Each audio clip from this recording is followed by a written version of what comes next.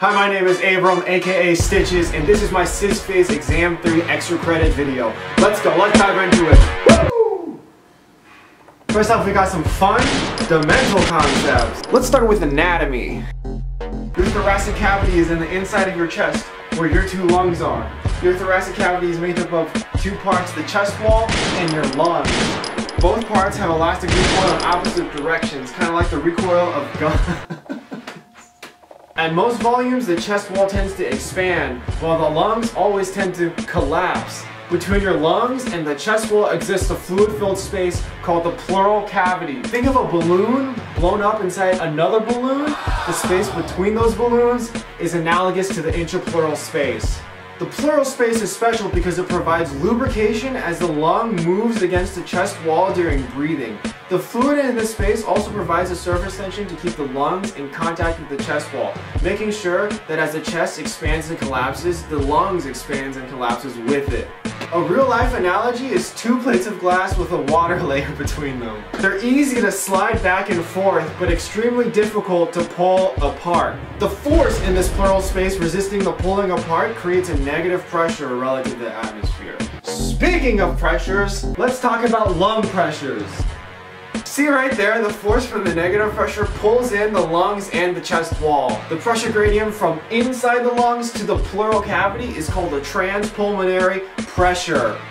It helps keep the lungs expanding. Pressure in the lungs is called alveolar pressure, PA. Pressure in the pleural space is called PPL. Since the pleural pressure is negative and the alveolar pressure is positive, the difference between the two is always positive, which means the force of pressure is always in the direction that expands the lungs. Next up, compliance. Compliance is the change of volume of a container divided by the change in pressure. This is the inverse of elastance and a measure of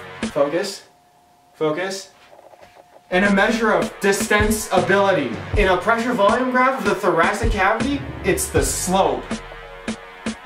The dark line is the compliance of the combined chest wall and lungs, while the upper dotted line is the compliance of just the chest wall. The arrows represent the force direction of elastic recoil. The lungs collapse inward while the chest usually expands outward. Let's take a look at a clinical application.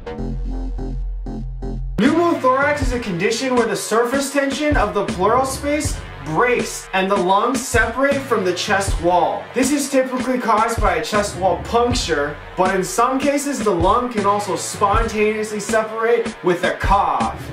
This happened to one of my buddies in high school, and I made fun of him for it.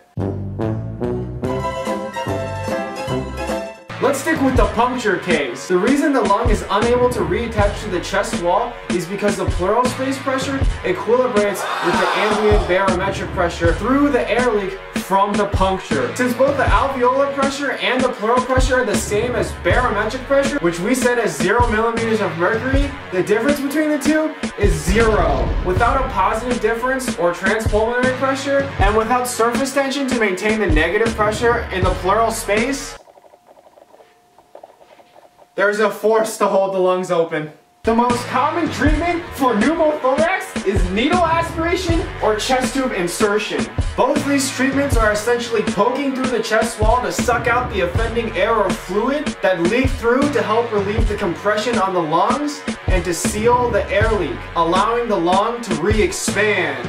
There are alternative treatments as well. You can irritate the tissues around the lung to cause them to stick together, or inject blood into the area and create an autologous blood patch to help seal the leak. Or place a one-way valve in the lungs via a bronchoscope that helps the lung reinflate on its own. Simple problem!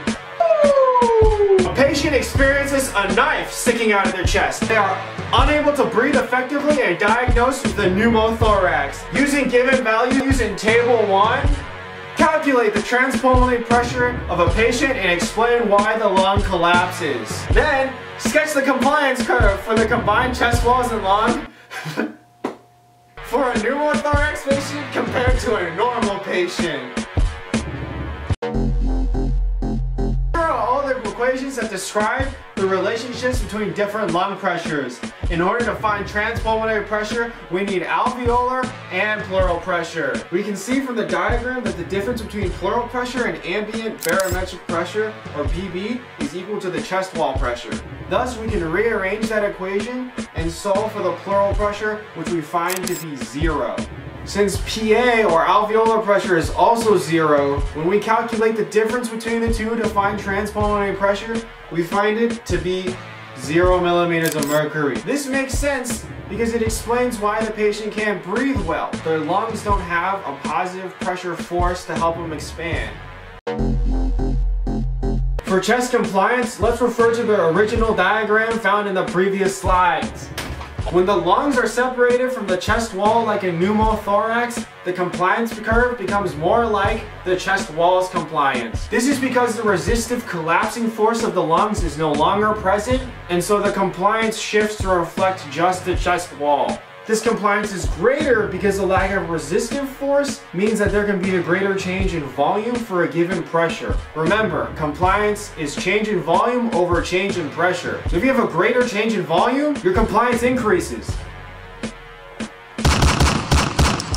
Thank you for watching the hardest educational video out there. I hope you learned something, and don't forget to smash that like button. My prof says that for every like, I get another extra credit point on my exam. Special thanks to my mom's yoga mat for acting as a green screen.